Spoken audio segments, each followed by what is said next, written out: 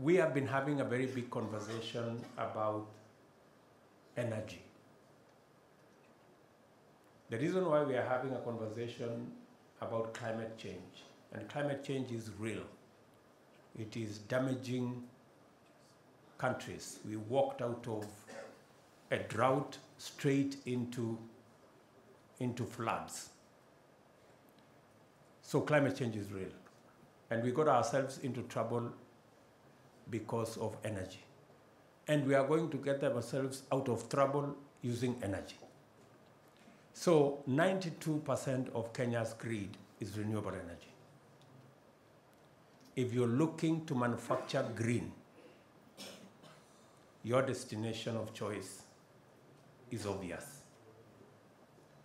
We are among the 3 countries that have beyond 90% renewable energy. And our intention is to make it 100% green in the next 7 years, by 2030.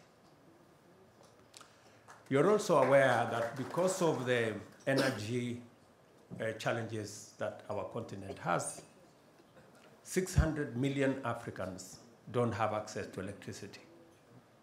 And I want to offer you an opportunity to make money. Solar energy is going to be the next big thing, globally and more specifically in Africa. Those 600 million people who have no access to energy, most of their energy will come from solar panels and solar batteries, wind batteries, and many other batteries.